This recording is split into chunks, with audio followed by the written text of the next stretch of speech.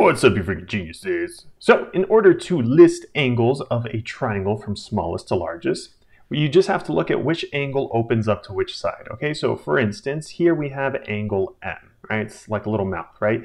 Now, if you extend this part of the mouth, you can see that it's basically going to try and eat this side of the triangle, right? This short little side, which is 2.7.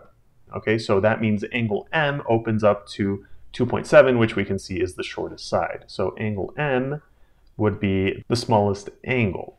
Next, we can see we have 4.3 over here, and that's from angle L, right? So angle L, right, this mouth over here opens up to this side, 4.3. So then the next, or the medium angle, would be angle L. Okay, and then the last one would just be this angle K, right? So you can see that angle K opens up to the biggest side, which is 5.8. So angle K. All right, here's the next one. So you can see it's a right triangle, right? We have our little symbol right here. And the thing about a right triangle is that it has a hypotenuse. And the hypotenuse would be opposite of the little right angle symbol, right? So this is the hypotenuse right here, and we know that that's always going to be the longest side.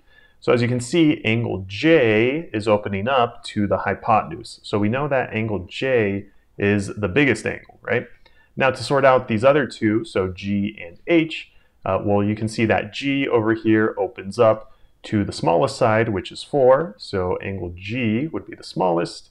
And then angle H up here, you can see opens up to this bottom side, which is 6. So angle H is in the middle. Boom. All right, here's the last one, and it's a little bit different. So it doesn't give us exact lengths. It just tells us that this side over here is X, and then this kind of longer side over here is 3x, so we can basically see that this longer side is 3 times as long as this shorter side, right?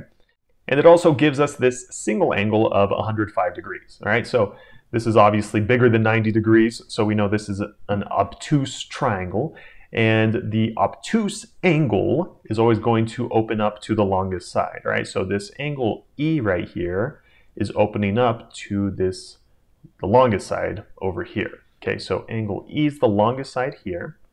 And how do we sort these other two? Well, like I said, this side is labeled as X and this side is labeled as 3X. So we know that this side is 3 times as long as the short side. So that means angle C is longer than this short side, right? So we know angle C goes here in the middle, and then the shortest side over here is angle D, right? So then we'll put angle D as the shortest side.